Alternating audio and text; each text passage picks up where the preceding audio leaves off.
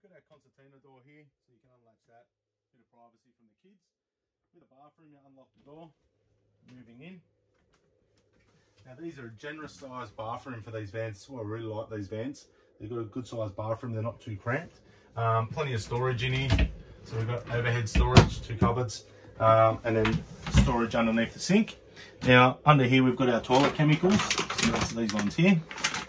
Now these are just a baggy type system, just like a dishwasher tablet. Put it in your packet. So they're just a little bag. You don't have to rip them open or anything like that. You just grab that one bag, open the toilet. Now at the front here, we've got a little latch that opens up the system underneath. And you just throw that bag, whole thing into the toilet and close it up, and it's ready to use now.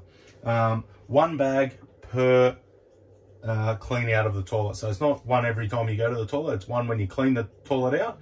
Come back, you've thrown your couple of litres in, you put it back in, you throw one bag in it, and that's set till you clean the toilet again next time. All right, now to use the toilet, obviously open the lid, open the front flap, go to the toilet, and then you want to flush it. So you just use that flush button there, and then close the lid and close the flap. So that just helps with the smells and that. And we've got our little green button there that will turn to red when it's getting full. All right. Also in here we've got Glen 20, we've got a bit of fire spray, some extra toilet paper and some sanitizer stuff. We do ask that when you return the van, if you can just spray it down with Glen 20 before you actually drop it off. That just gives us a little bit of protection with what's going on these days. So that way we don't be transferring bugs to our cleaners, and our cleaners can clean our vans ready for you to use next time.